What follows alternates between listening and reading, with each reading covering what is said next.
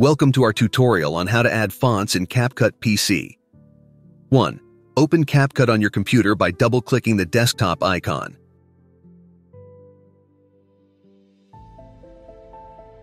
2.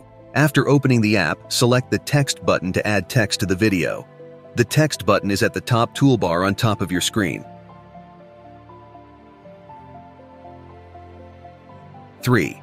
Tap the Font option within the Text tab. 4. From the drop-down menu, choose System. This displays all the fonts installed on the computer. 5.